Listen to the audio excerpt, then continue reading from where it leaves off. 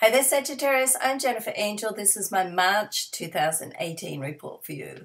Okay, so message to my YouTube followers. I'm no longer doing the weekly horoscopes. I know I've been doing them for a long time, about 12 years. Wasn't an easy decision to make.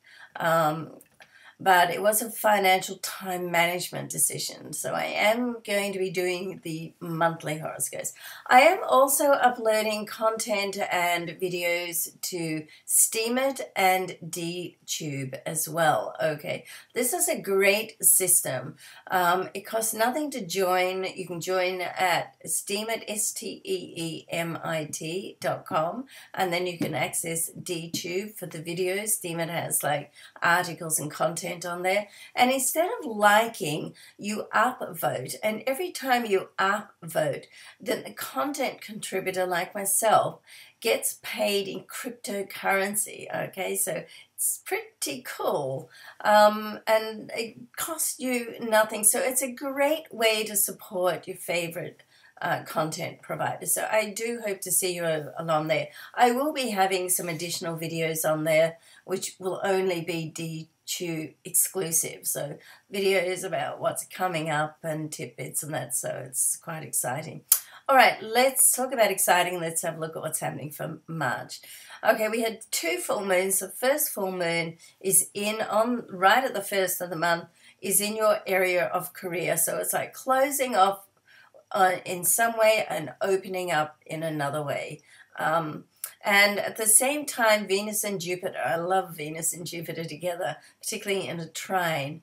And that's going to be around your home and family area. Okay, so there's so right from the get-go, we've got like a new start coming and some clarification to do with your career and work and opening up to a new start. And we've got opportunities coming up around your home and family area. There's also a new moon in this home family area, which is a new start, new beginnings around on the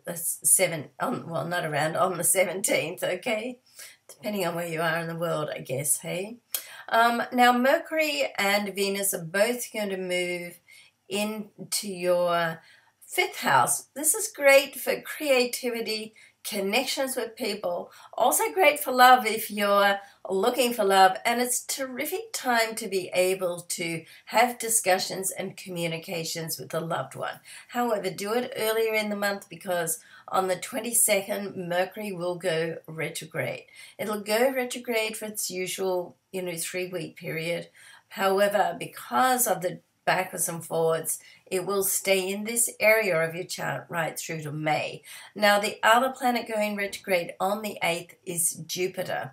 Okay, so your ruling planet in the sign before yours. So this first week of the month is sort of pretty dynamic, where things can sort of take place, okay?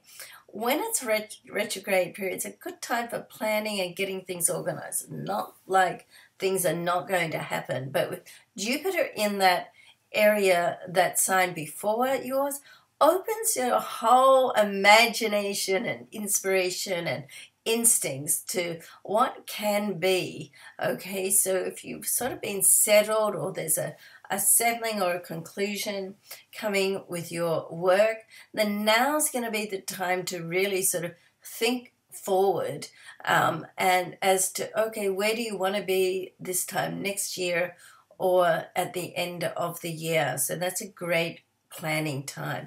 Now, Mars is going to leave your sign, hooray, because although it's quite comfortable in the fire sign, but it does sort of make you a little bit sort of frantic and overly busy. So it's going to move to the next sign, Capricorn, your solar 2nd house. So it's more to do with money. It's a good time for manifestation of money. However, it's also a good time for impulsive spending, and rash decisions, so be careful about that. And right at the end of the month, Venus will move into Taurus. Excuse me, I'm still battling this bronchitis.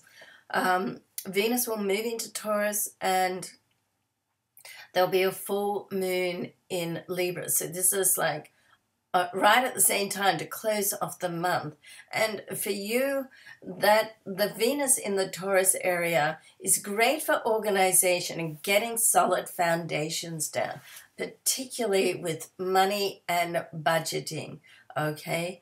And the full moon is in your area of friendships and social engagements, and that can sort of give you more clarity about, what you're doing, how your life is balanced. And right at the end of this month, it's likely you'll be sort of making some changes about rebalancing your life so you can focus on priorities, okay? So that's a good thing.